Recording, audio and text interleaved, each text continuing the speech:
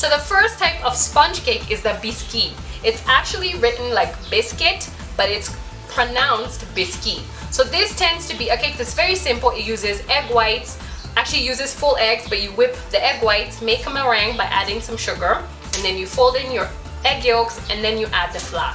Now this is a very versatile sponge cake that can actually be used to assemble different types of cakes like black forest or white forest, but please know it does tend to be a bit dry because there's no any type of fat. So most of the time you do have to moisten the sponge to actually get a good result. But it's a very popular type of sponge cake.